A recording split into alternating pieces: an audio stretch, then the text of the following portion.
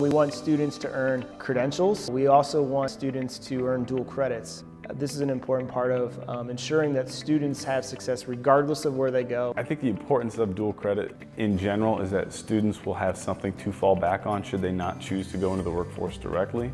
Those credits then can feed right into our program pathways at Ivy Tech, but they're also transferable. We're trying to develop Indiana's workforce, get them again that experience that they need, and it's something they can take directly onto the job site.